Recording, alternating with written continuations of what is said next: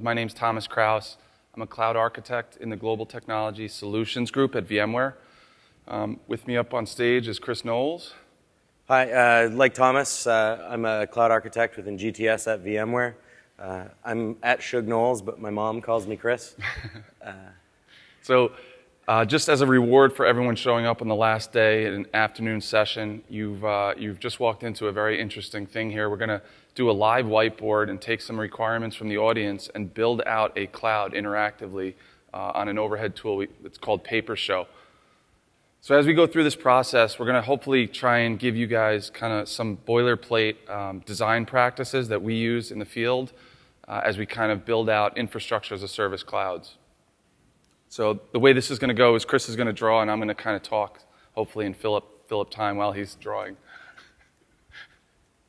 So how many people here have experience or keyboard time with vCloud Director? Excellent.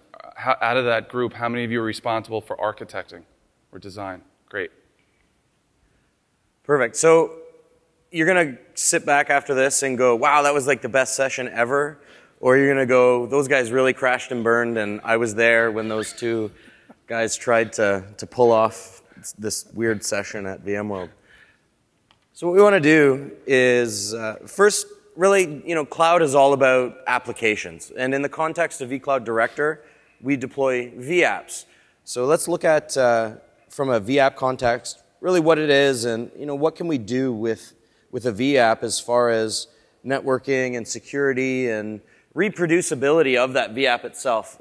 How can I do things in a way that when I deploy and deploy and deploy, I don't have to reconfigure everything inside of that application just to be able to reinstantiate it another time. So we're going to talk about a vApp here, if I could learn how to write. So a vApp is essentially one or more virtual machines. And we containerize those into a vApp, and that's effectively the envelope that holds the VMs themselves. We can also attach to that vApp things like key value pairs. You can programmatically store, and also in the user interface of VCD, metadata that you want to be attached to that vApp. It might be policy information. It might be notes to somebody. It might be data that you want to pull out as part of some automation that's going to take next steps on that vApp when it's actually deployed. One of the use cases for this is maybe an org VDC that's offering a service, like an extra level of availability. You can have the vApps that get deployed into that org VDC actually require, with this key value pair, maybe high availability. And we can do a pattern match between the org VDC metadata and the metadata in the vApp, and either using blocking tasks or some other mechanism, stop that deployment if that pattern match doesn't happen correctly. This is a new, metadata tagging is new, and I think in 1.5, right, Chris? Yeah, 1.5 has key value pair metadata tagging. It's exposed as something you can do in the user interface in 5.1. It wasn't something that you could do GUI in 1.5. You had to do it programmatically through the vCloud API. So Chris is building a private network, a vApp network, isolated vApp network between two virtual machines. This looks like a web and a database multi-tier application. And so effectively the vApp, we have the notion of private vApp networks. These are layer 2 networks that are wholly isolated to that vApp. So if we were to have this from our service catalog, which we'll talk about in a second, and redeploy another instance of this, inside of that, we're going to have that network exist as well. And when we do that, this network here and this network here are effectively in the context of the VMs. They see it as the same network, so we don't have to re-IP or do anything like that. But in the context of one vApp to the next, they're completely isolated. There's no communication that takes place. If someone does a layer 2 broadcast, they're not going to see each other. It doesn't exist. It's fully privatized to that vApp. And so it allows us to deploy these things over and over again. In this context, our web tier VM, we have an IP address of 10.1.100. And when we deploy another instance, it's going to stay 10.1.1.100. And so we don't have to reconfigure any of the software stack to, say, bind to a new IP address on a NIC because it's the same IP address. What we do is we re-IP on the border of the application or where our ingress traffic comes from so that we can find this as a new VApp. But once it gets into the VApp, it stays the same, so our application itself didn't have to be repersonaed and become something different and have to deal with all of the configuration tasks associated with that. The constructs that make this possible are the VApp as an object inside vCloud Director and network pools. So we have this concept of hierarchical network relationships in vCloud Director. So we're going to take that VApp network, a discrete VApp network will be spun up when we clone that, but we define a new relationship or plugging it into a new parent object of an org VDC network. And as Chris said, we can define new firewall rules, new NAT relationships with a new public IP address. And as long as we're updating publicly facing information like DNS and name registration, they can still get into that same machine.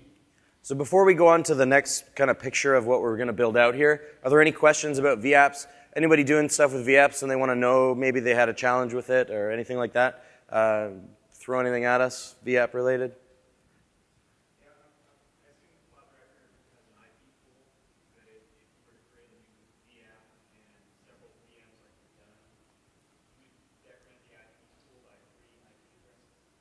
So the question was, vCloud Director, I assume it has an IP pool. How are those IPs assigned out and how does that get decremented? Absolutely. So when you create a network in vCloud Director, you assign it a range of IPs. They can be contiguous, or if you have, maybe you had some bad IP management in the past and you have kind of holes in your subnet, you can apply blocks of IPs and ranges. And then as vCloud Director assigns those, they can be given to the VM. And when you assign them, you can either say, I own that IP address until I explicitly release it, or you can say, I've got this IP address, but if I power down, someone else may come along and take that IP from me. So you have control over whether they're explicitly dedicated to a VM or not and how they're doled out. Because this is a private network, that IP range is private to the VApp. So when we create that VApp network, it's going to assign IP addresses to it. And when we deploy a new instance of that VApp, it's effectively going to create a brand new IP pool of the exact same IP subnet and range because it's associated with the VApp. So we can overlap those in the context of a VApp, just not in the context of the organization. So depending on what type of network pool you use, the layer 2 isolation happens automatically. Configuring the layer 3 information for that network is usually, depending whether it's a VApp or an org network, something that you do on the fly. But as Chris said, if it's isolated, it doesn't matter. The other thing to be concerned with is where are you getting the public addresses for this? So hierarchical relationship, if I'm doing this at the org VDC layer in 5.1, we don't have this concept of organization networks anymore. We have org VDC networks. The parent network there is an external network. We can't connect to the physical world without going through an external network. So we need to define a range of IP addresses on that external network that can then be pulled for things like vShield Edge devices that are going to be protecting that organization network because they need external connectivity. Yeah. And you control that, and that decrement and increment happens automatically as things are freed up. So why don't we take that network and we'll build out that whole picture so you can see it in full context. So we have our VApp. I won't draw it all out in detail this time since we just looked at it. We can go back a page and refer to it if we need to. So we have our VMs in that, and we had our vShield Edge device on that. So we have our VApp that we're going to be running in our cloud, and that's our workload. And the VApps get deployed to what's called an organization virtual data center, which is effectively a way that we assign capacity to our tenant. So that VApp sits inside of, what's a good color, red? Okay. Our org VDC.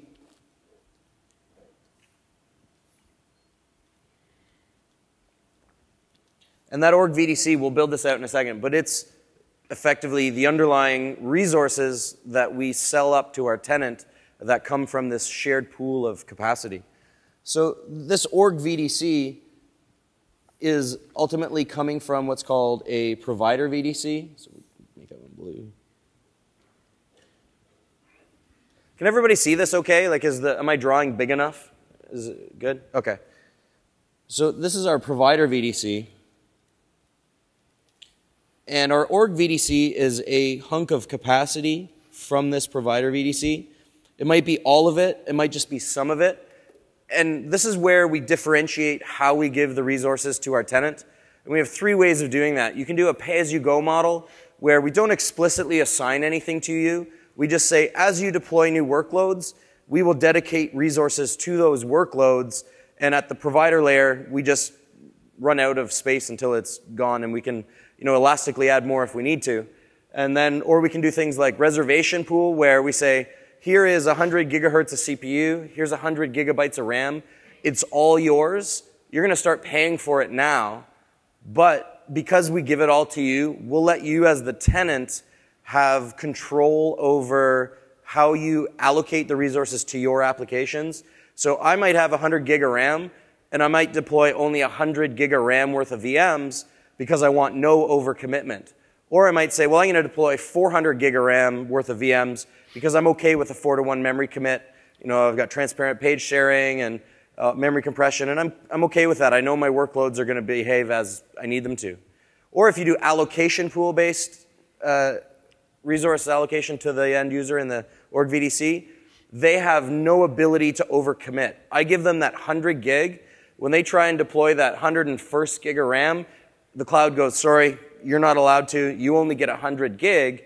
And myself as the provider, I've said, well, in my cloud, I know I can overcommit my tenants, so I'm actually going to say in that 100 gig, there's really 400 gig of RAM across all my tenants, and I control the overcommitment rates of my capacity. How many people design like this from the application down as opposed from the infrastructure up? Okay.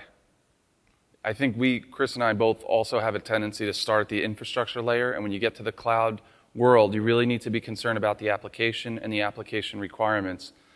Everything from networking to storage profiles now in 5.1.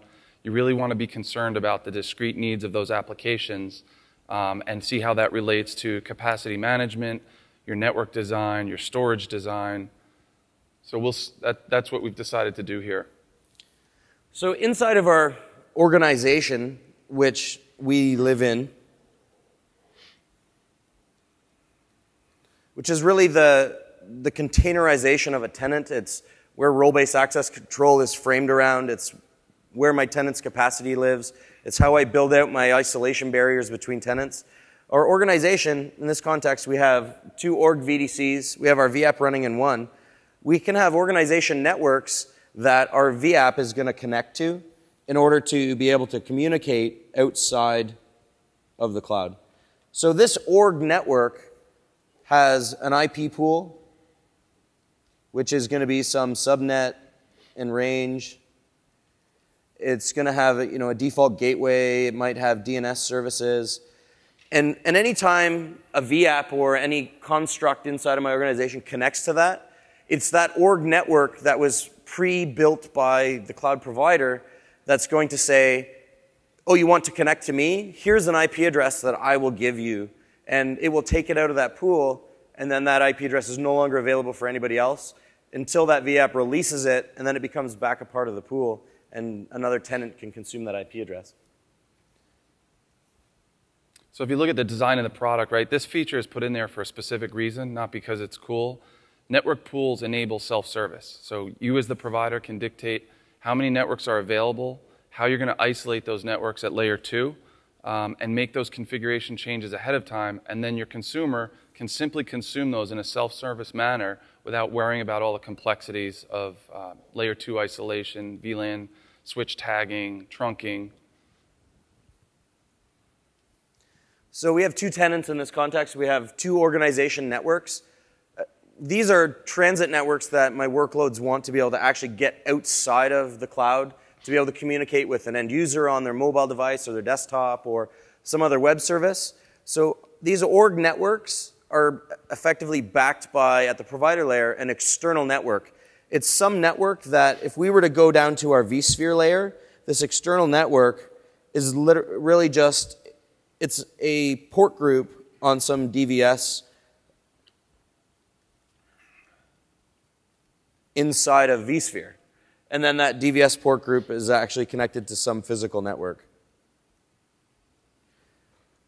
So if we were to look at these 2 org networks and they're connected back to our external network, what's the problem with this?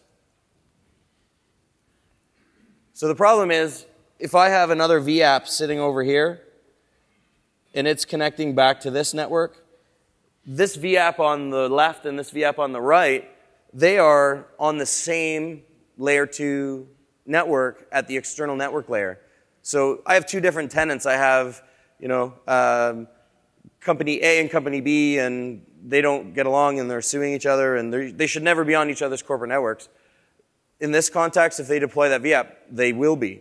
So what we need to do is, when we deploy these networks, between the organization and our external network, we automatically deploy vShield edge devices, and we end up with firewalls between our organization automatically. We don't have to go and build these firewalls. We can just, when we create the networks, instantiate them, and these firewalls will be in place.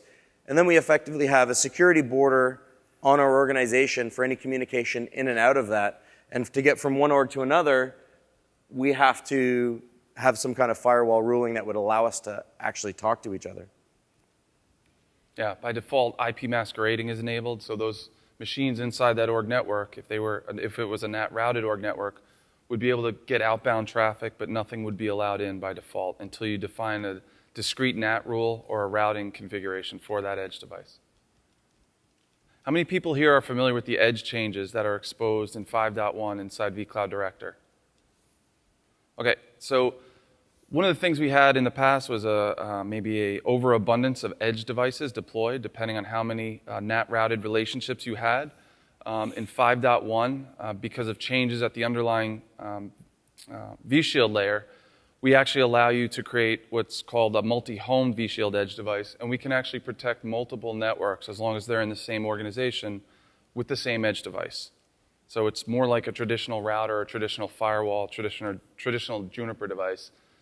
We can also configure that edge device for high availability, different sizing. It's no longer one size fits all where you've got a static vShield edge device that can't be changed. We can change the size of that machine and essentially change the amount of connections it's able to handle.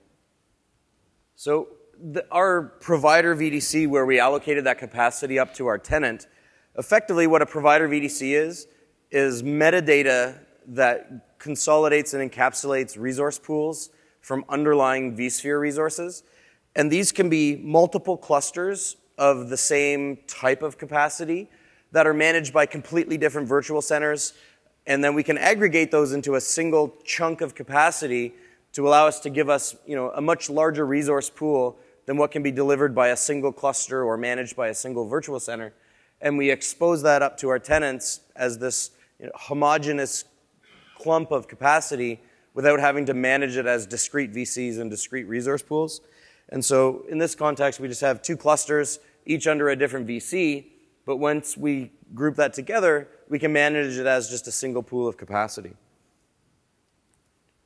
So if I was looking at this and the next logical step might be storage, I'd be thinking to myself, so technically a data center is a vMotion boundary, right? But we're not going to vMotion between different clusters. So essentially those clusters need to be presented the same LUNs or the same NFS data stores so that DRS can operate between those compute pools. The way we do that is actually building, in 5.1, we have this concept of being able to build storage clusters now. So DRS can still continue to function, but we can tier our storage a little differently. So we could have high performance fiber channel drives, maybe for the database system that's got a heavy I/O profile for heavy writes, and then maybe a SATA tier for the other workloads that don't necessarily need a tremendous amount of storage performance. So what we can do is we can create storage profiles and storage capabilities against our different storage types. And when we create these at the vSphere layer, and we pass them up to our provider virtual data center,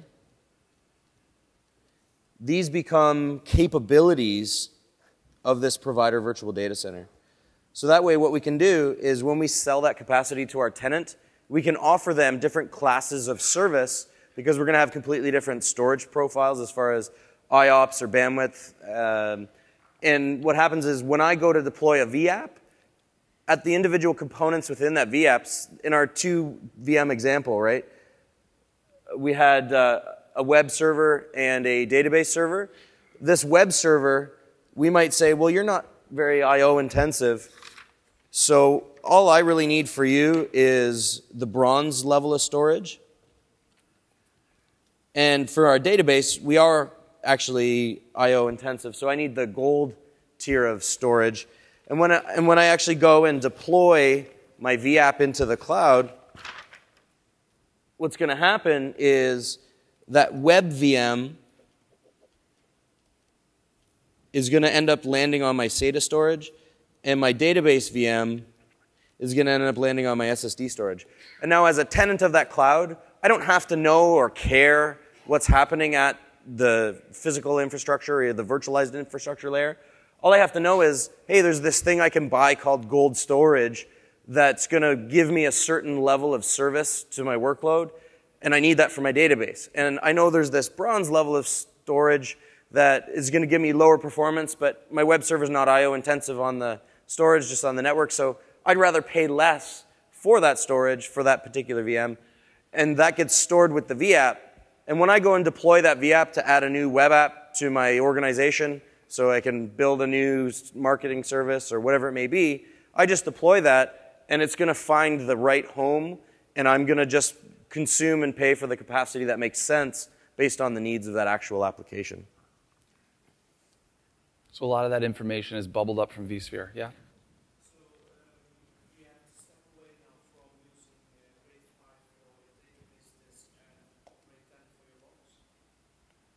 Yeah, so within a VApp, within a VM, we don't today do differentiated disks in a VM. It's at the VM layer. So the VM gets deployed to a storage level, right? You can't do storage profiles on a per disk. So if you have two VMDKs for a virtual machine inside a VApp, you can't differentiate different tiers for those virtual disks. The same rules apply. So performance characterization of workloads still apply. If you have to make a choice, I would err on the side of more performance, and you're going to have to probably pay a price for your database system sitting on RAID 1 storage or high performance storage. Yep.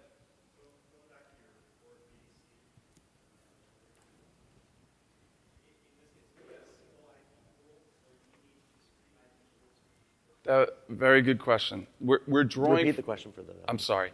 So the question was, we're showing two networks. Is that a single IP pool or multiple IP pools? And sometimes the terminology gets confusing. We're pulling from the same pool, but that's separate instances that got instantiated from the pool.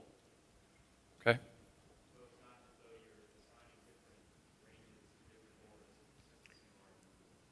Yeah. No, remember, it's a layer 2 isolation. So you're defining what that layer 3 configuration is. If it's an org administrator that's spinning up that network, I'm sorry, that's actually going to be a provider administrator spinning up that network. It's going to pull from the pool, and as you create that org network, you're going to have to determine what that layer 3 information is, you as the provider. An org administrator can tweak those settings and make changes to the firewall, but the layer 3 information gets configured by you, the provider, at the time you instantiate it. So it's really, the pool is actually layer 2 isolation. That's really what it is. And the layer 3 information is inputted by you. So if we look at this context, at our external network layer, that external network has an IP pool associated with it because effectively that external network is a network that goes off outside of my cloud. So, you know, it's my corporate LAN and it's 172.16.1 whatever.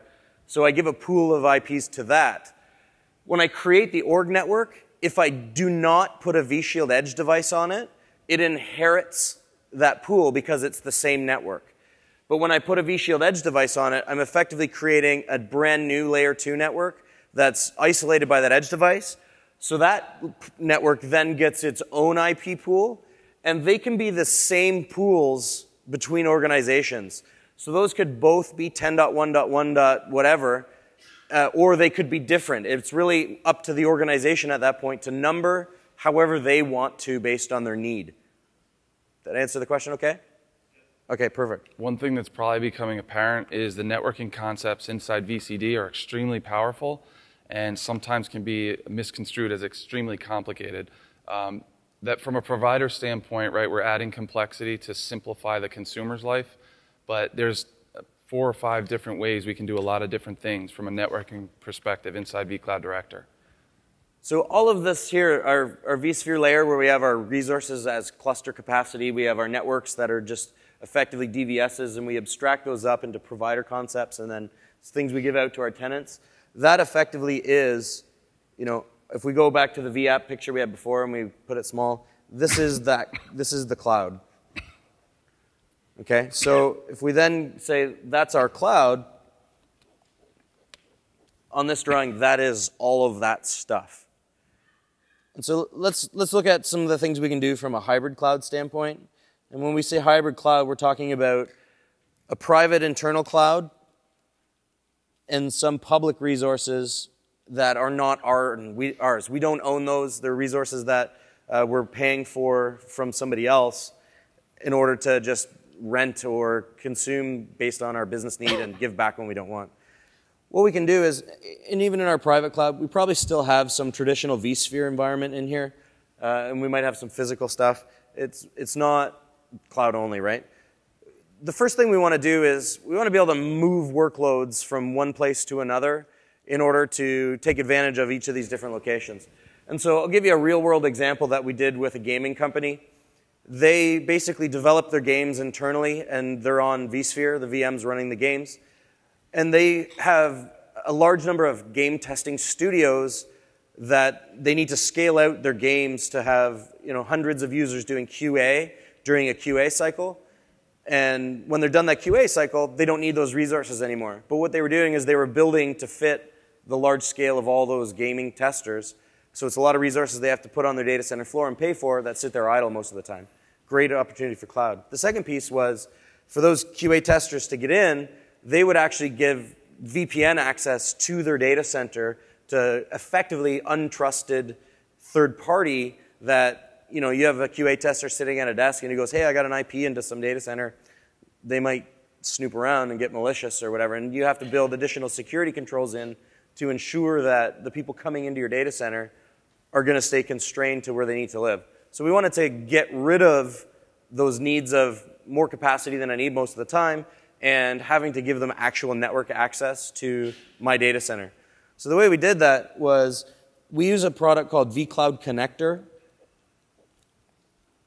And vCloud Connector knows how to talk to vSphere, it knows how to talk to your private cloud, and it knows how to talk to your public cloud.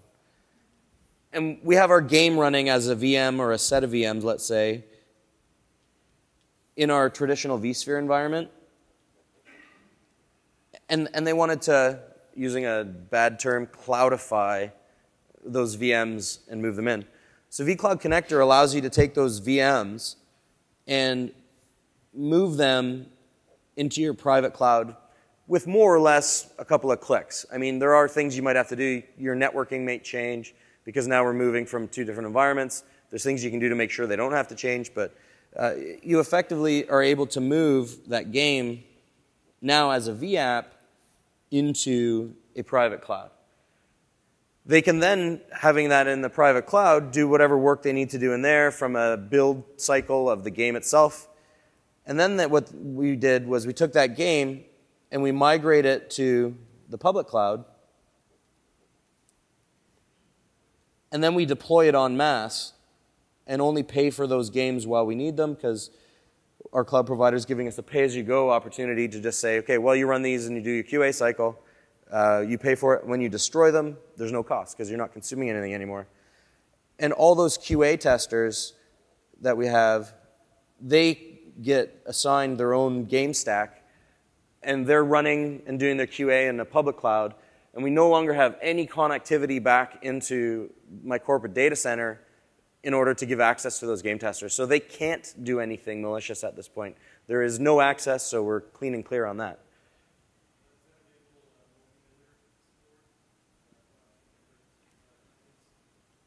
Different, what kind of companies? So, service like EC2 providers or actually?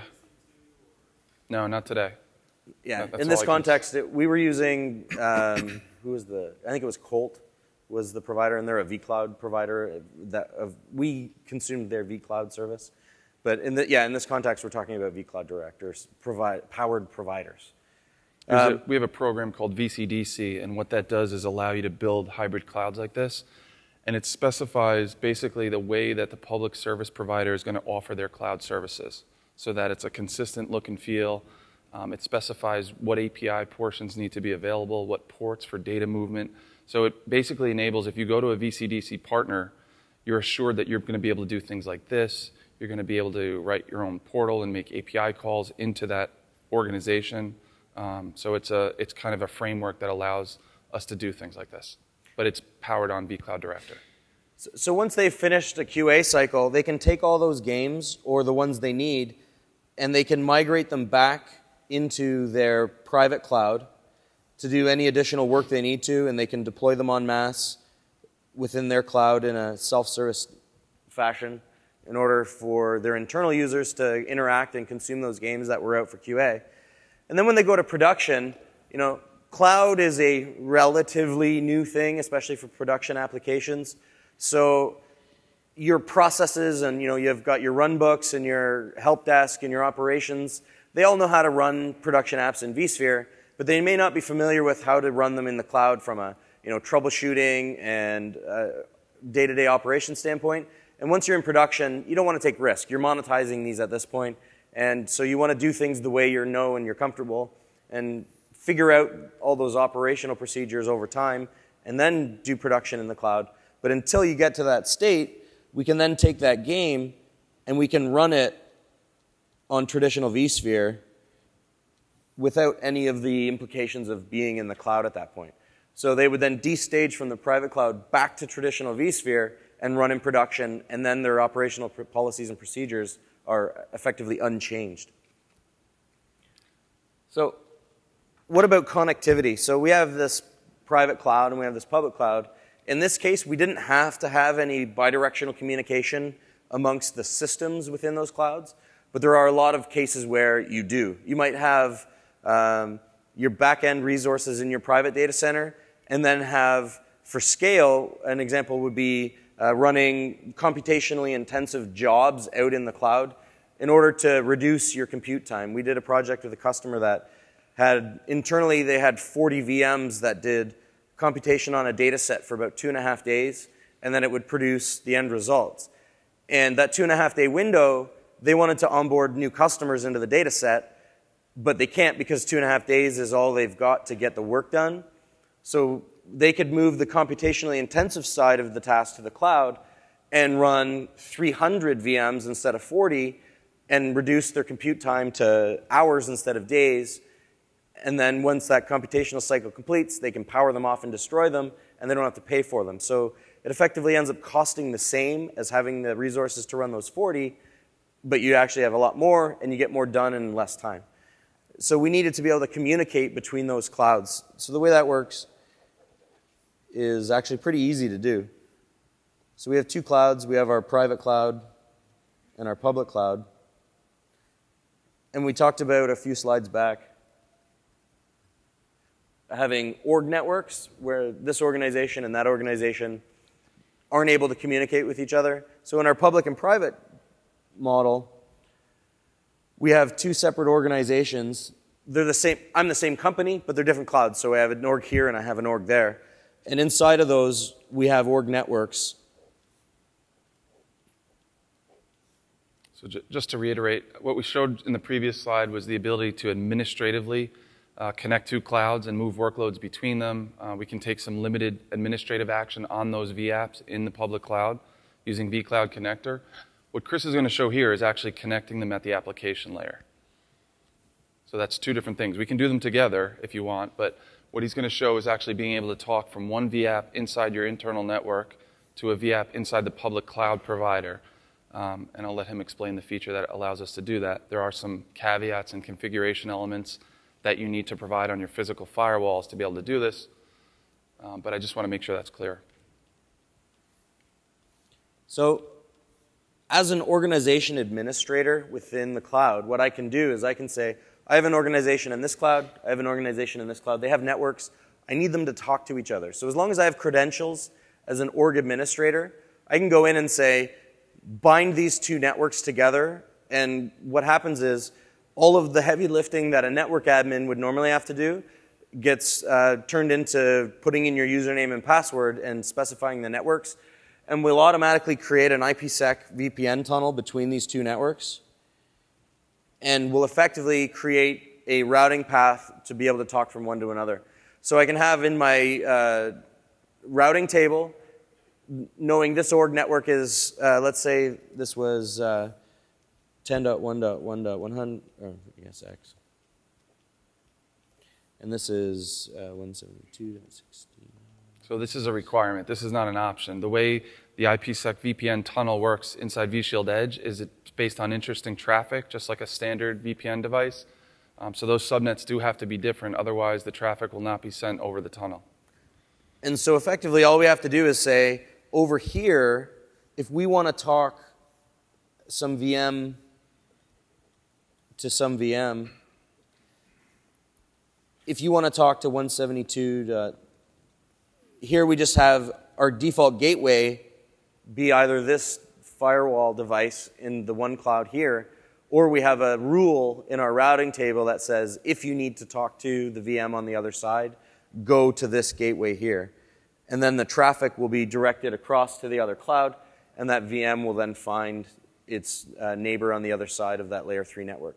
And we don't have to do any of the setup on that. It's simply saying, I want this network to be able to see this network in these two clouds. Here's my credentials, click, click, click, and you'll have the connectivity between those two networks. The other thing we're not showing here, which is another feature, is we can actually do this between a corporate environment that supports the same encryption protocols into our vShield Edge device. So you could have essentially a site-to-org VPN tunnel, IPsec VPN tunnel. So if you have a Juniper device that supports SHA encryption and the same protocols that we use, and we get that pre-shared key, we can configure that, and interesting traffic out of that entire site or branch office could be routed into an org network in the public service provider. So when we build our cloud, there's a lot of things. That's basic infrastructure as a service, everything we've done. We haven't done any integration at that point, but there's a lot of cases where you want to or need to do integration because we don't have just cloud. We have external DNS services, we have CMDBs, we have other authentication systems, we have logging, we have financial systems. There's all kinds of things that you have as external touch points you need to be able to interact with. And we have a lot of ways that we can actually interact with those. And what becomes the core tenet of that is using a message queuing layer in order to give you this decoupled polyglot access layer that I can then, in any language I want to, write connections to consume those messages and go interact wherever I need, whether it be Java, C++, .NET, or using Orchestrator to consume those messages and go do what I need to do. So vCloud Director, the cell, is effectively the engine of a vCloud. It's the thing that does all the work of instantiation and management and configuration of the cloud itself. It is the cloud from a which component makes my cloud do stuff. That's the VCD cell. So the cell itself, what we're able to do is we have an AMQP exchange, and we use, in our context, RabbitMQ, but you could use any AMQP compliant queuing service. I don't know if it does, but if, like Microsoft messaging services understands AMQP messages, you could use that. You could use IBM MQ if it does it. I don't know, but we, in our case, use RabbitMQ. So anytime something happens in this cloud, I deploy a new VApp. Sorry about that. So when I actually go and deploy this, what happens is the VCD cell sends a message to the configured exchange that says, a new VApp was deployed.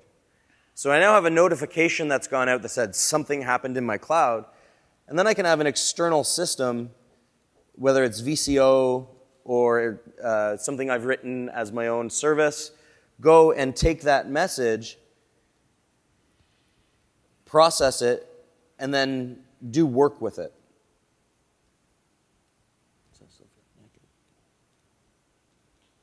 So this might be update a CMDB, it might be update DNS, it might be anything I need to do. This is basically, I'm going to advertise as a cloud, I did something, I need to integrate when something happens with something else. This is the path that the integration takes. That's just one way, right? There's no interaction back with the action that created that message. It's purely just saying, hey, this happened. So what we want to be able to do is add on to that and actually cause change or interact with the action that created the message. So we can do what's called a blocking task rather than just notifying on this. And I can specify when I build out my cloud and say, anytime a VApp is deployed or whatever action you want to do this for, do the action, or at least start the action, send out a message that this is going to happen, but then just sit there waiting. And so that deploy never occurs. It just sits there and goes, okay, I've been asked to deploy a VApp, but I'm going to sit there and wait. And so when we actually get that message, so the message comes out, we go and we do our work, the work can say, no, don't allow that, or yes, that was okay. And if we say it's okay, we then send essentially a call back to our cloud and say, let's resume on that. Or let's fail that out. And it allows us to, based on the work we do, which is go get a help desk ticket or update Remedy or ServiceNow and get someone to permit that, or make sure that there's a license key or that finance has funding to pay for that VM. I can then come back and say, yep, that was good, let it happen, resume that VApp deploy, and it'll continue on. Or you can say, no, you don't have the resources or the justification for what you need to do. Let's fail that, and we'll just send a notice to the user that says, okay, we fail. So a good use case for the first one, which is the passive notifications, is log separation by org, right? Because we pass some information back to VCO or the third-party system. Part of that information is the organization ID, so we can then separate those logs. And VCD will continue to do what it needs to do. What Chris just described here, another great use case. So now we're talking about blocking tasks, passing out based on a user-initiated action inside our portal. So you want to use the portal. You want to execute an action inside vCloud Director, but there's one more thing you want to do to insert into that process of VApp instantiation, or you want to change the VApp instantiation. So reaching out to info blocks, pulling an IP address, canceling the original task, and then starting a new task where the VApp gets deployed with the correct IP address is a very common use case. So what about actually adding new services to their cloud? Basic IaaS, what we talked about.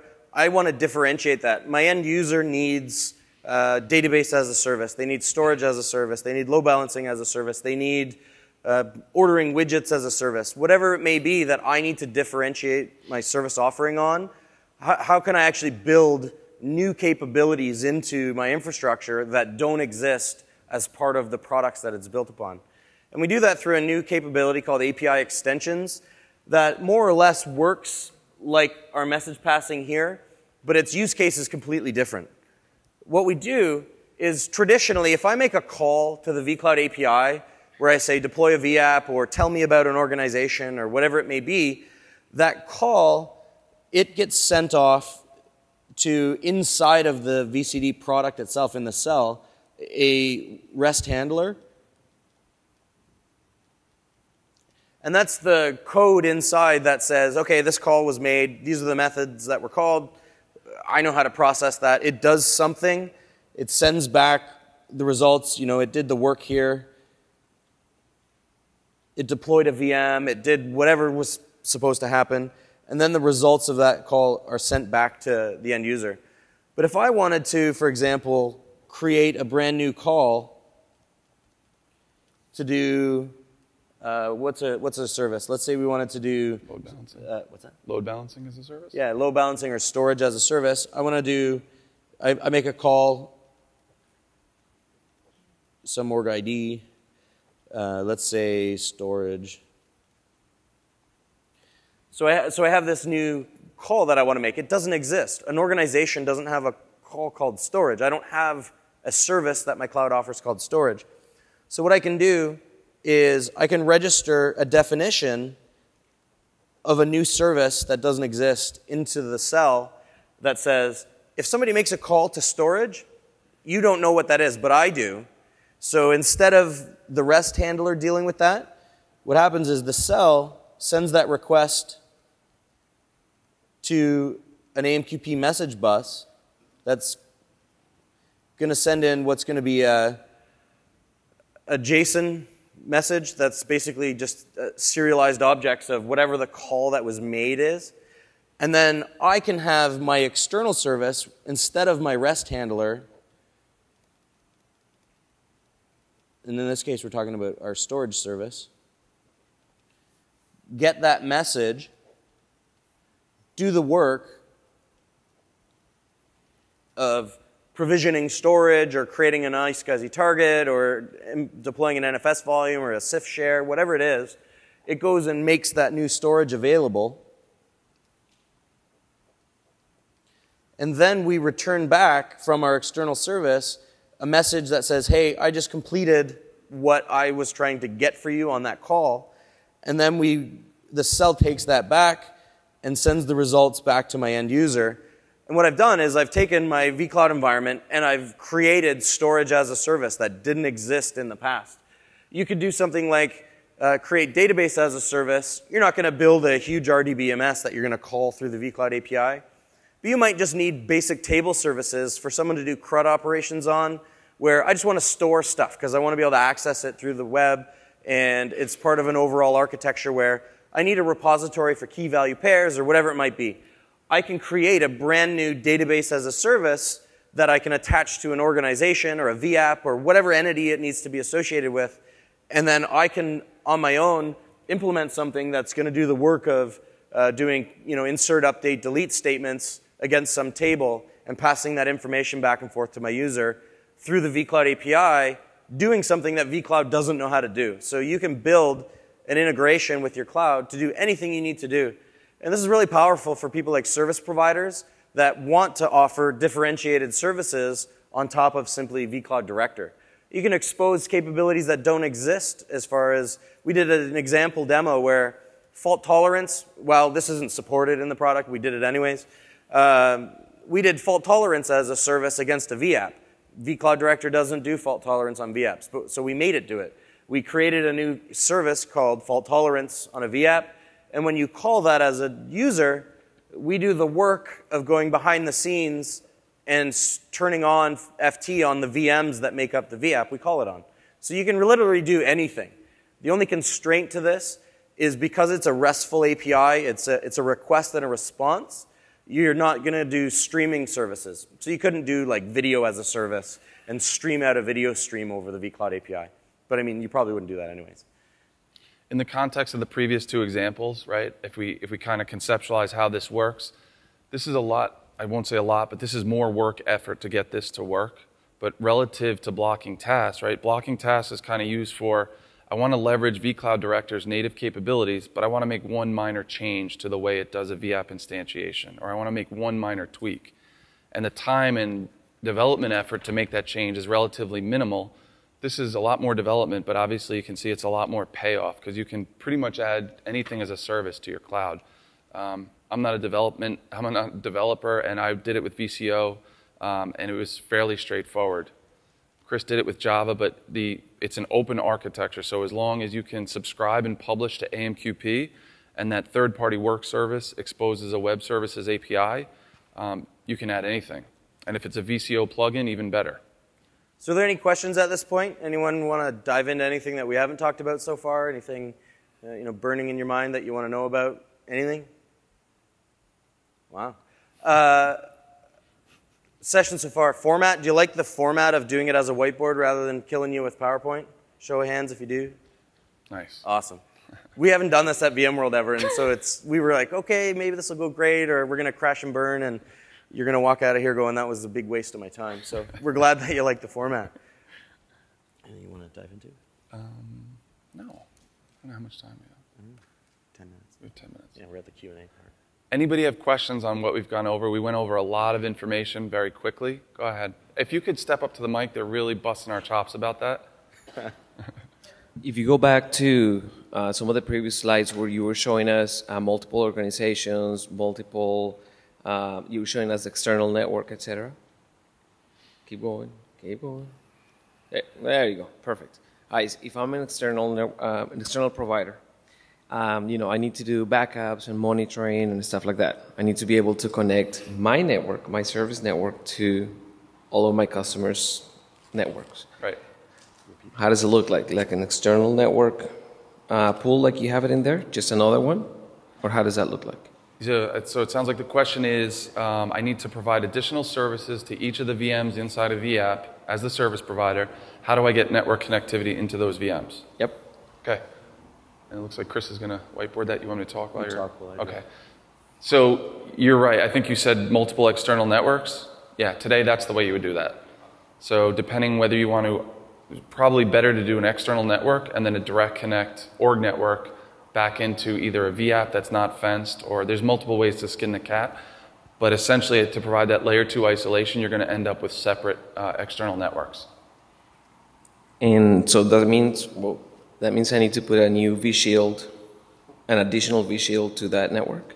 You don't necessarily, So in the context of your question, so here we have some physical network that's a port group in vSphere that goes to some external network, then up to an org. Where does your monitoring sit in this picture? On that external network, or is it a cloud service you're offering as far as monitoring goes? Well, that's what I'm asking. So right now, today, you know, if a person is just doing colo, we ask them for a port in their server. If a person is doing, you know, if they're just having us manage vSphere, we set up each machine with 2 little virtual ports and we connect them out to our infrastructure. But this is a private network to manage, I don't know, let's say we're managing net backup, or let's say we're managing Exchange or something like that as a service. I need connectivity to my tools network. are you isolating with VLANs, or is it physically isolated? Well, today is physical. Physical isolation? Today, but Okay. you know, this is cloud, so Okay. it should be. Let's look at that. So Exchange running up here. Actually, a perfect example, do net backup instead. I know we wouldn't back up from the guest, but that's a good example. Do which? Net backup. So Okay, so we have, so net backup down here. Yeah, dedicated just do that backup. one, it's a lot easier. I know. So if we're doing let's not look at doing vSphere backup in this picture. Let's look at in-guest backup just for the first That's my context of point. it. Yes. Yeah. Okay, so we have net backup sitting down here on our network somewhere. Some of my colleagues in the front row, they kind of just shuddered to think that I have to go through this right now.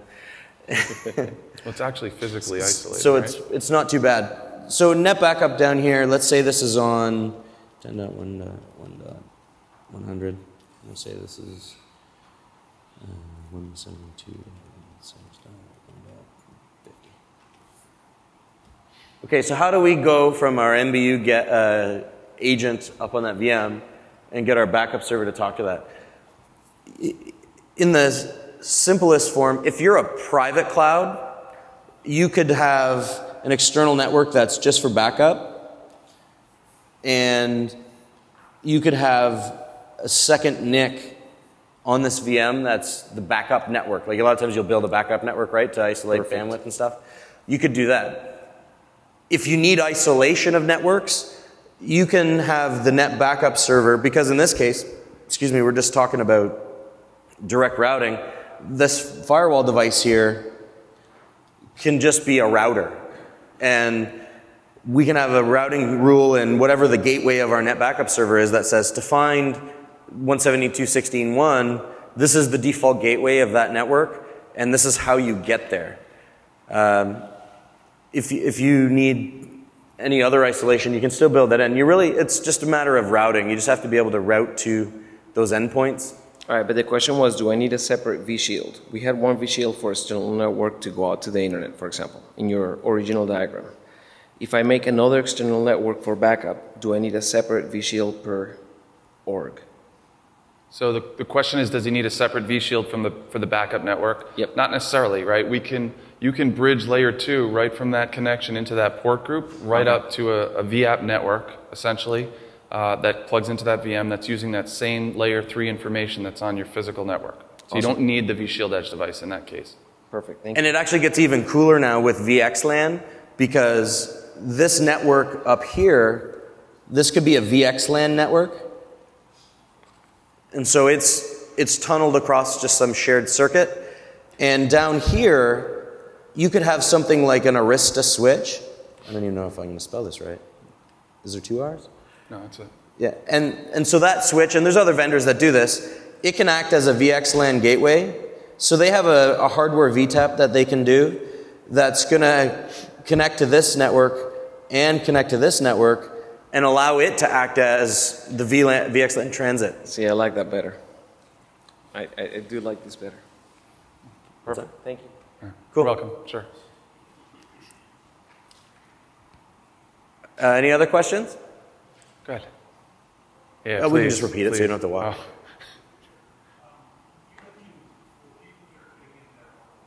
Yep.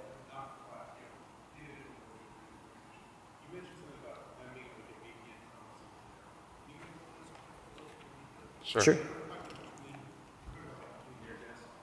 Right. So we call Yeah, we can do that. site to org, but Chris will show that. Do you want to start talking about it? Right.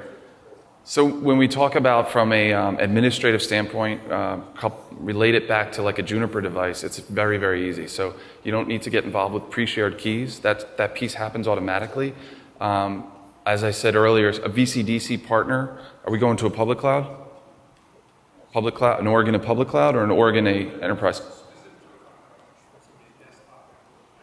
To where? You have an app that you just want to have secured connectivity to. Yeah. Is the org in a public cloud or a private cloud?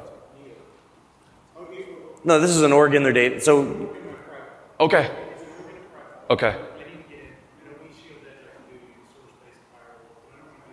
Yep. Sure. Yeah.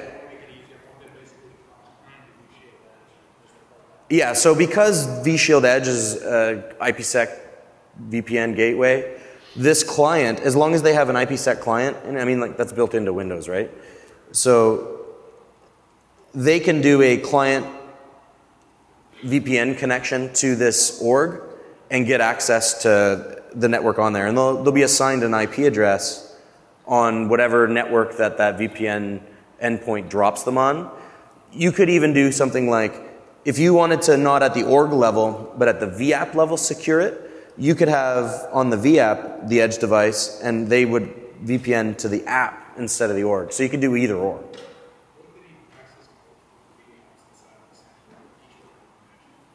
They would have to create VPN tunnels to each if you wanted to separate them. You could if you wanted to. It'd be easier to build it where you trust the org, and if they get in the org, they have access to all the VApps and put them on the same network. But if you have security constraints that don't let you do that, they'd have to create separate tunnels to each.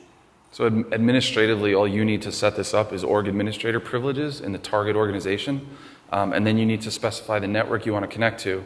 At the network layer, you do need to make sure the correct ports are open. I think it's 500 and a couple others to actually establish that tunnel. And that tunnel's not going to the cell, it's going to the vShield Edge device at that point. You can do it from the client like this, or you could even do it in a robo fashion where the Juniper device is configured with a VPN tunnel into the org, and based on interesting traffic for that target subnet that you're trying to hit, it will automatically send it across that tunnel, as long as it supports the encryption protocols that we support. Yeah. And we'll actually, all the drawings and stuff, we'll PDF them and they'll be made available as a download, like you can get all the other session stuff too, if you want to refer to any of this. That was what we never mentioned. Any other questions, guys? Well, thanks for your time. We really appreciate it. And The interaction on and the the last questions. day. Thank you very much.